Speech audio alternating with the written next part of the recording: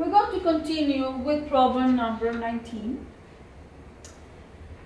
This is another expanding problem, but if we have, well, this is actually very easy problem. Number 20 is longer.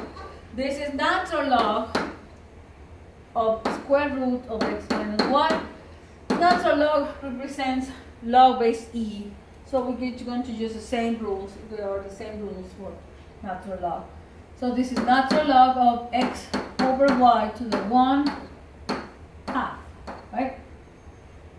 Then equals to 1/2 natural log of x over y.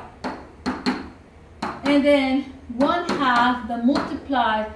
This, when you develop this, is a difference of two expressions, so we need to insert a bracket or parentheses. Natural log of x minus natural log of y. And then distribute the 1/2. You have 1/2 natural log of x minus 1/2 natural log of y. And that is completely expanded.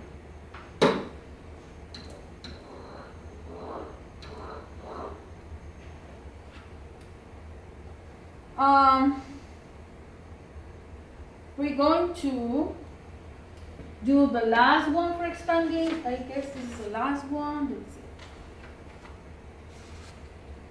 We have, yeah, the next one is for condensing. Okay, so we're going to continue in the next video.